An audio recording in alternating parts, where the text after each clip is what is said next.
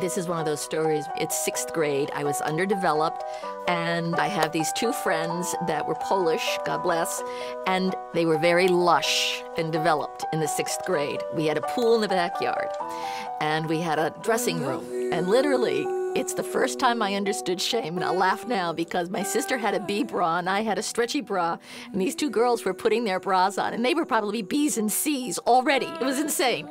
And I'm like, oh, look at my bra. And I grabbed my sister's bra and I put it on, and it was like so obvious nothing was fitting anywhere. Oh, it doesn't fit today, and oh, something must be wrong.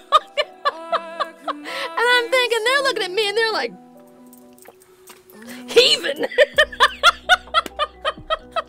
So that's the first time I understood that there was shame attached to embarrassment with, and that I was proud enough to know that I wanted to be involved, you know, and have mine.